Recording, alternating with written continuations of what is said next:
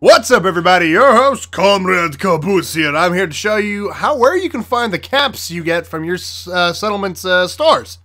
Keep in mind, if you're going to do this, you have to go through each settlement and get all the caps separately, alright? You can't, even though you have supply routes, you still got to go through each one.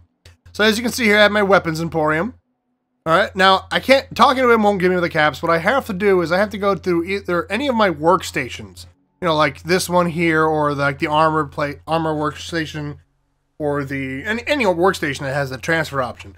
Go to the transfer, and then go under the miscellaneous section, and you'll find the caps you get from the stores. For those of you who haven't been doing this, you probably will have maybe a couple thousand caps. But this is a way you can make some money. It's not very quick. This weapons emporium has been here for quite some time, and I haven't really taken many caps out of it, so it's actually taken quite a bit to get there. Having them also increases the happiness of the area, as well as that income.